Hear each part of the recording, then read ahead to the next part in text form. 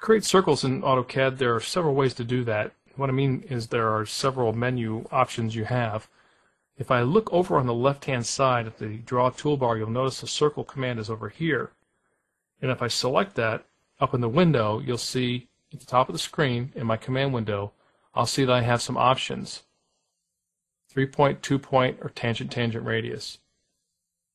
Now I'm going to hit the escape key to get out of the command and show you the other method. That's on the ribbon bar. And if I choose this drop-down box here, listing all the circles, you can see those are circle commands right at that position. I'm going to hit the escape key there to relieve that menu, and then come up to the draw pull down at the top of the screen here, and choose circle, slide over, and here you see the 6 options here also. So there are 3 ways to place circles in AutoCAD using various menu inputs.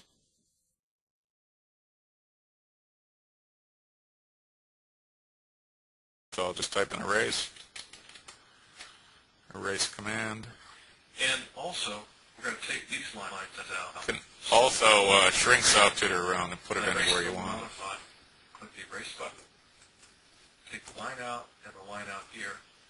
And now I'm going to right click. Okay, see how easy SofTutor is?